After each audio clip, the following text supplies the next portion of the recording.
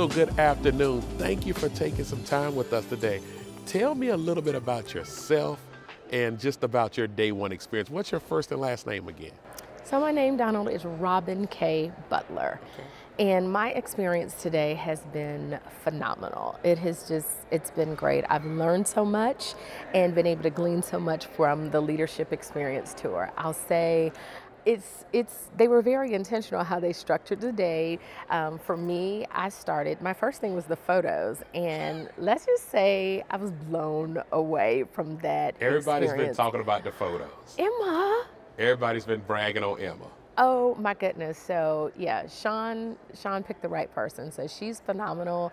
I'm really excited. I will be very honest. I typically don't like my photos and they're not even touched up.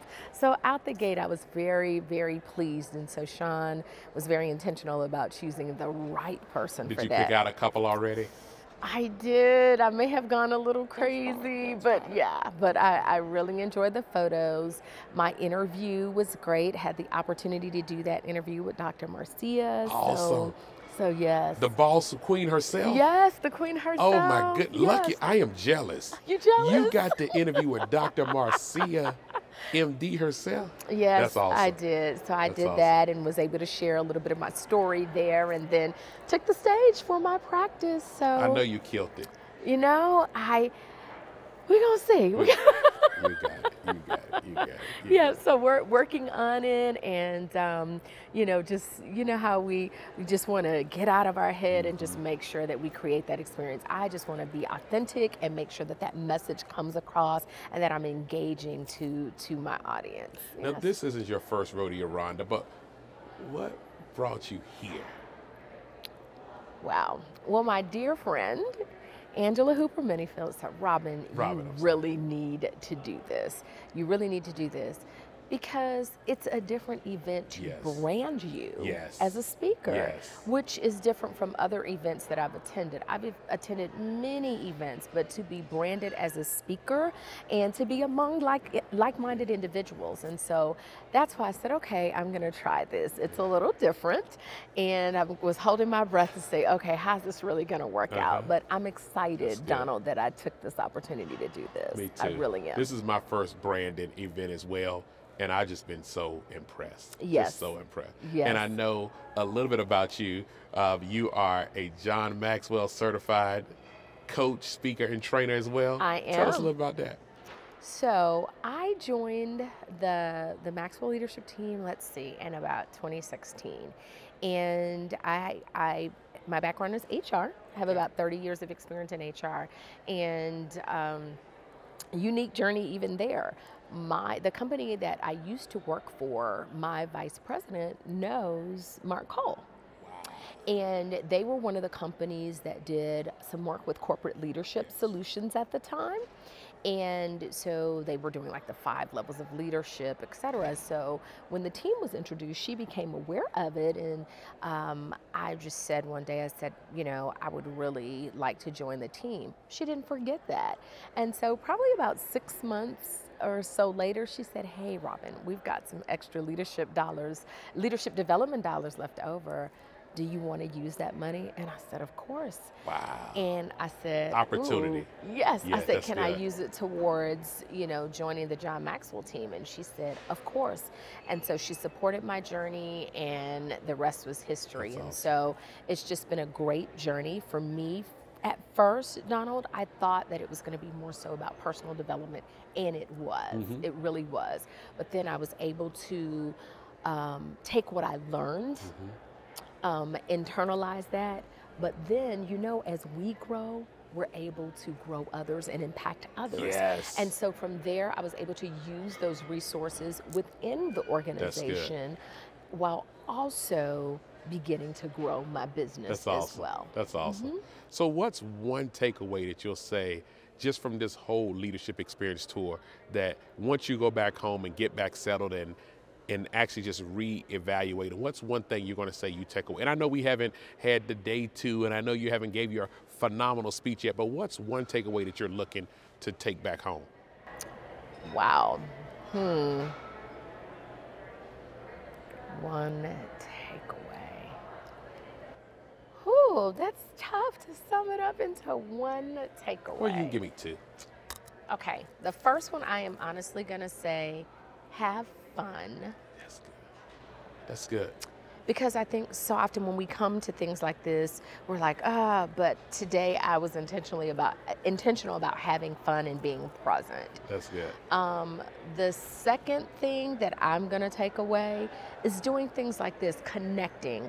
My message a lot of times to others is about connecting and collaborating. I even trademark something that is around connecting and collaborating, teaching people how to do it in an easy way. So it is important because I really believe, Donald, that connection is the new currency. And if you do it the right way, it's priceless.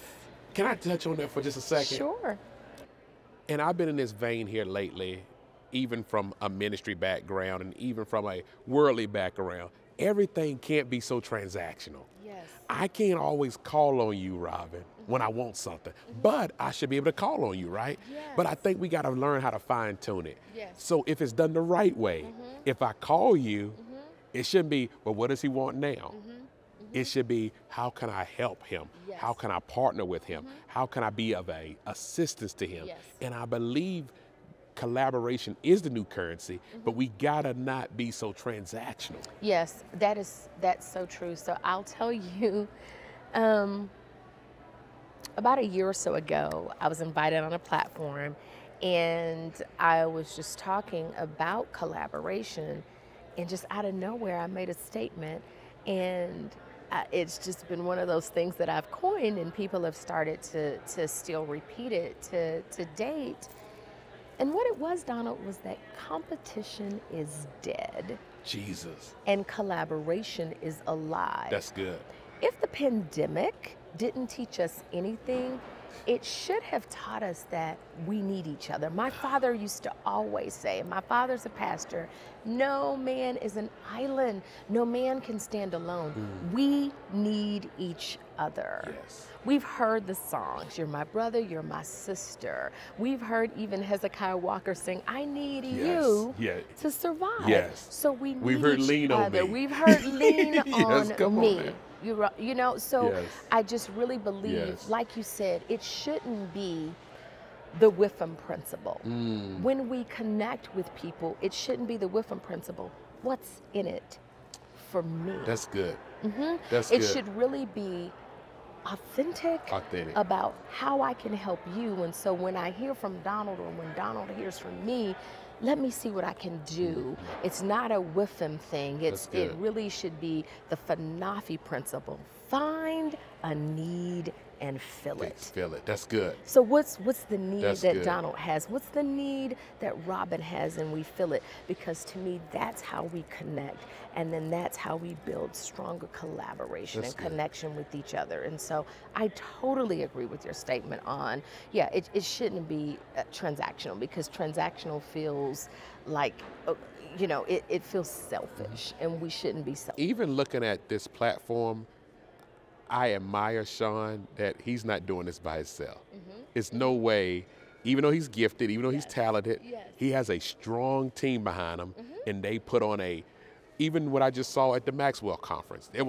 It blew my mind back in August, but to see them put something like that on, it takes real partnerships.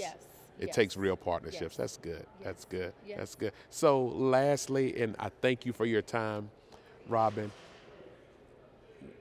what's the message about Saturday?